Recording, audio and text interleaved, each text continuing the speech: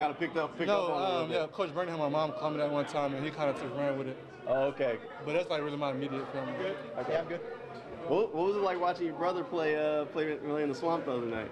Nah, it was an amazing feeling, man. It's just seeing the development, seeing him grow. Like growing up with him, he was a fat kid, so like I never thought he'd be playing running back for the Gators, and just to see it just happen and see how good he is and how much his work he put in on his off time. So I was really excited to see his development throughout the year, man. It was just very exciting. Proud older brother moment? Nah, definitely. Like I feel like it was just so surreal just seeing him, and then he did great. He got the ball. Like it's just like he's so much faster than I thought, I anticipated, and he's gonna do great things. He faster than you? I'm gonna go there. I wouldn't go there, but he does look really quick. Like he's been working on it. And he definitely got the speed. We come from the same place, so he's just as quick, if not quicker. He jumped on it, but did you give him any grief about the losing the football there? I saw you tweeted about it. No, so he already knew what it was when he got home. We always had that rule about fumbling, but you seen him. He lost the ball, and I feel like he went dead for it. So he already knew what it was, and he's gonna learn from it and continue to grow. I feel like he just got so excited when he just seen it open up and seeing the end zone. He wasn't thinking about fundamentals or anything. You got any extra nerves for your first regular season game? Honestly, no. I feel like I've been here a long time working to get to this point. I feel like, why be nervous now? I mean, I put all the work in, so just trust my preparation. And y'all see us here every day, so I mean, like, I feel like it's going to just be natural now. Just let it happen. Does this kind of feel like the end of the road? I mean, you finally get to this point. You kind of had the injury, it delayed it. You had to go through all the rehab. Does this kind of feel like, all right, I finally got here? It feels like the beginning. I feel like I'm just getting my career started, and I feel like just something I've been wanting my whole life. Definitely like just going back to Clemson for my fourth year. I feel like I delayed it then getting injured. I delayed it again. So I just like, damn, man, I just wanted that moment for so long, and I just had to keep waiting, and now it's finally here. And I just can't wait to go out there and just be myself. Not to be negative, what was the lowest point in the last year for you, and what has been the highest point, or is that yet to come for you? Lowest point? I would say getting injured. I definitely didn't see that.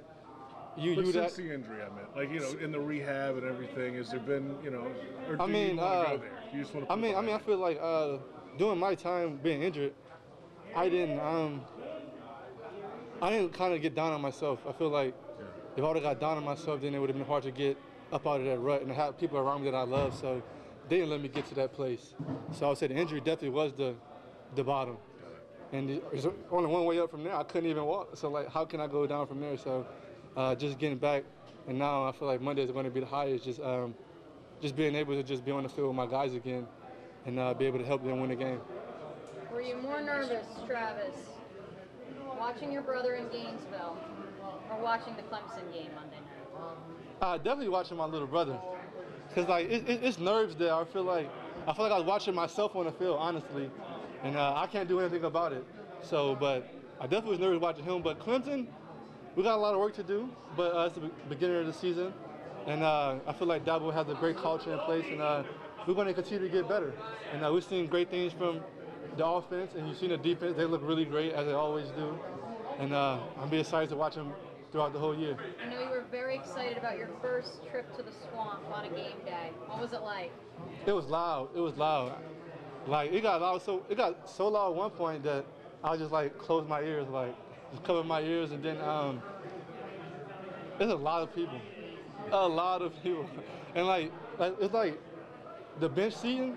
So like everyone's on top of each other, and like no one ever sits down. So I had to like stand the whole game, which is kind of terrible. But then it's a great atmosphere because that's like really my first game, just kind of like watching. And then my little brother was out there, so it was just amazing to see. What was the conversation with Trevor Etienne after that game?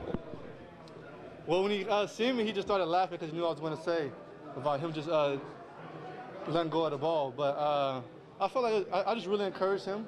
I feel like he's a true freshman. He just got there, and I feel like you just got to encourage him, just let him know that he's working on the right path. And just to see what he is in his career so early is just great to see. Just see all the hard work he's put in, and great things to come. So I just told him, man, it's football. At the end of the day, it's just football. Just go out there and be yourself.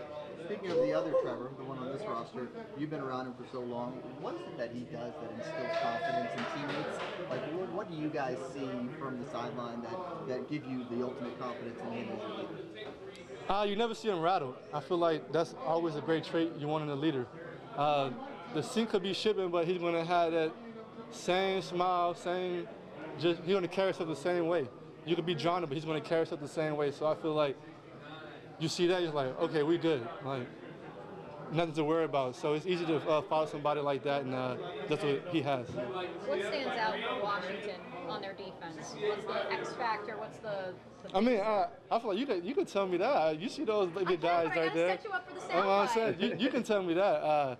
But nah, man, the trenches. I feel like that's what football games are won, and it's going to be a tough game. And I just can't wait to go out there and play big boy football. I feel like this is what I'm waiting on my whole life. And we have to make plays in between the tackles. And man, oh man, it's a big boy game. And I'll get my first taste of it Sunday.